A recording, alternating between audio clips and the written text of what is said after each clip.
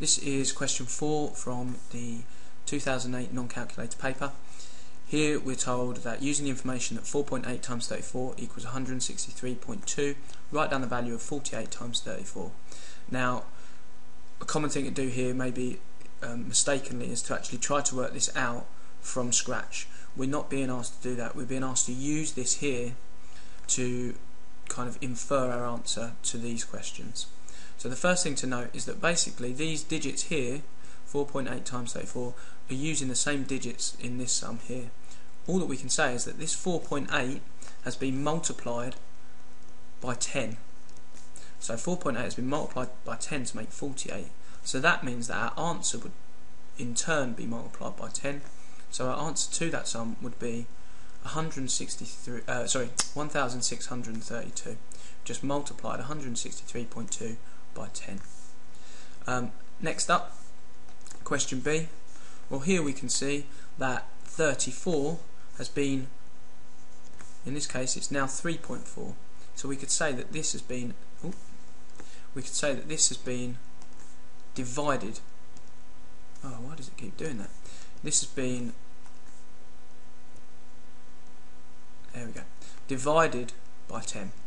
So 34 divided by 10, that means that our answer would be divided by 10 as well, and so that means we'd have an answer of 16.32. Okay, last question, probably the trickiest one, is 163.2 divided by 48. Now, we need to remember with this particular example, if we think about it, that if we think about, say, 5 times 4, for example, being 20.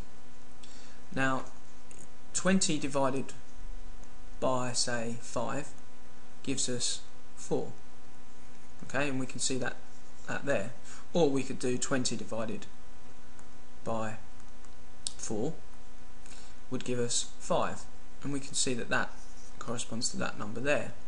Now, if we say, for example, what we could then say is that 163.2 divided by 48, that means that we've done 48 multiplied by a number which we don't know, and that has given us 163.2.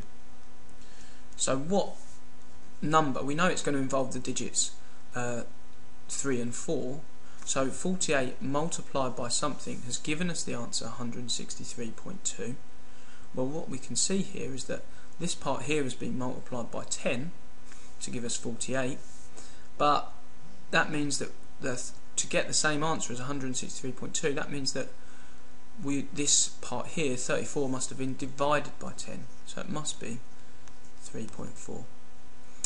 Okay guys, if you got this question incorrect, what I suggest you do is you pause the video now and attempt this next question. If you got it right, move on to the next video. So, find the value of 8.4 multiplied by 62, given the information that 8.4 times 6.2 equals 52.08. So we can see 6.2 has just been multiplied by 10 to give us that answer. So our answer here is going to be 10 times as much, which would be 520.8. Next one, 0.84 times 0.62.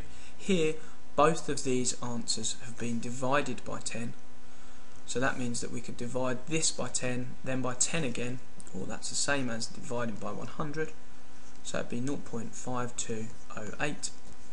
And then the last one, 52.08 divided by 62, would mean that our answer here would be 0.842.